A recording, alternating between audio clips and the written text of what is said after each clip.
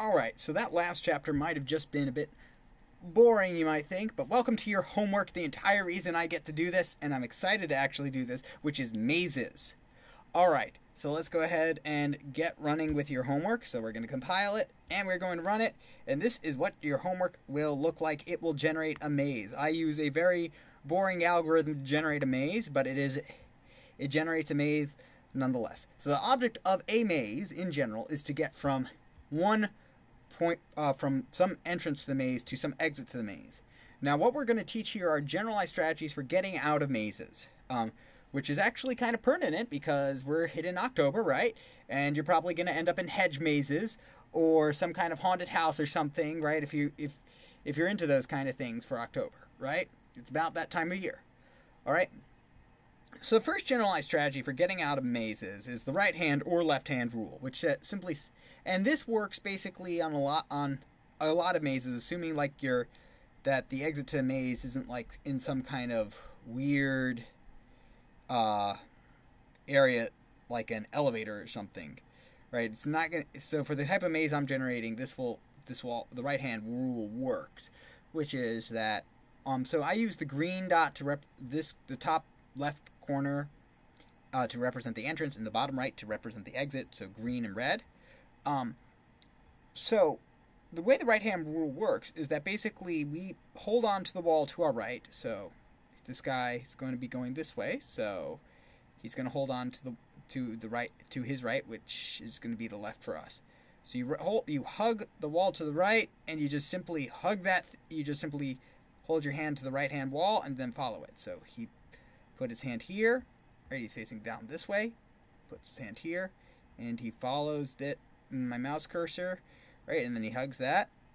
So he keeps his hand attached to the wall, goes around the corner, then up here, right? And he just simply follows the path of the maze with his right hand, right? Attached to the wall. Right hand rule, right?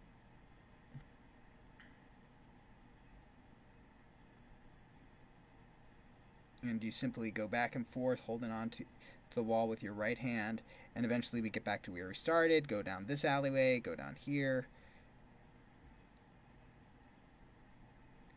right?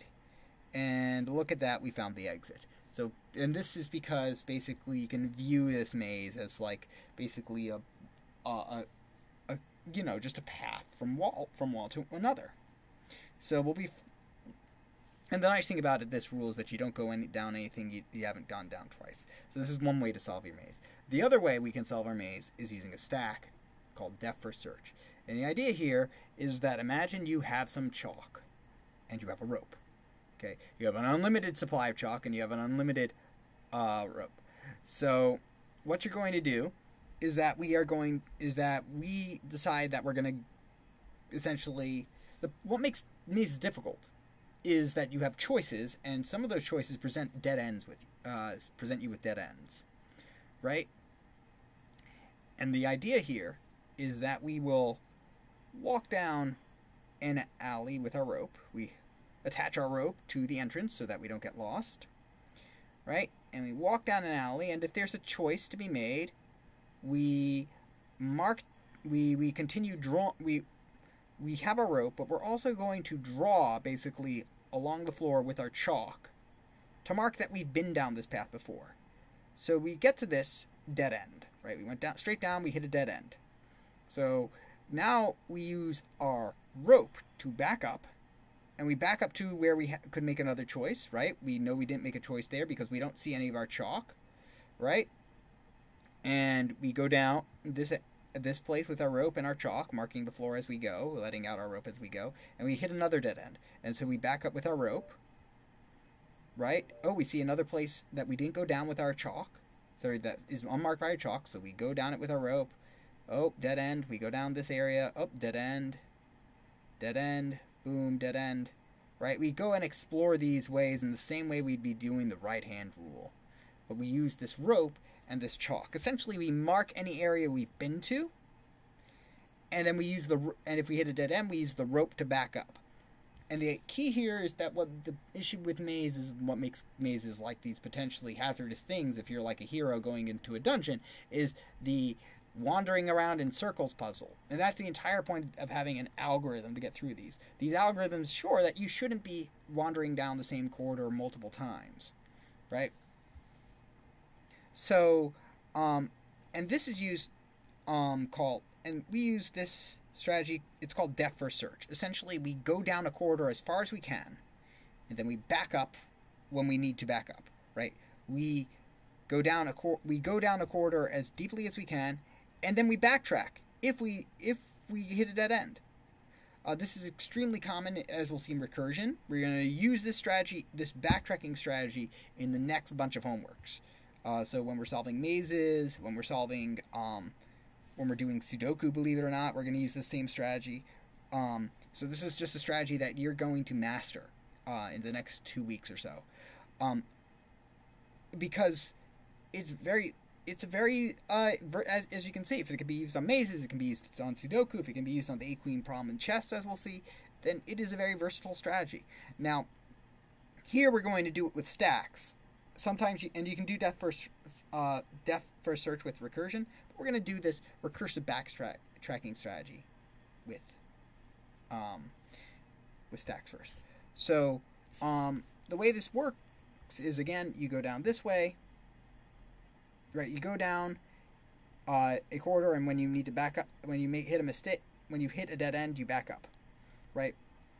Okay, before we go into the code, again, as I mentioned a couple times, Wikipedia is a fantastic resource, so we are going to go ahead and just look at what Wikipedia has to offer.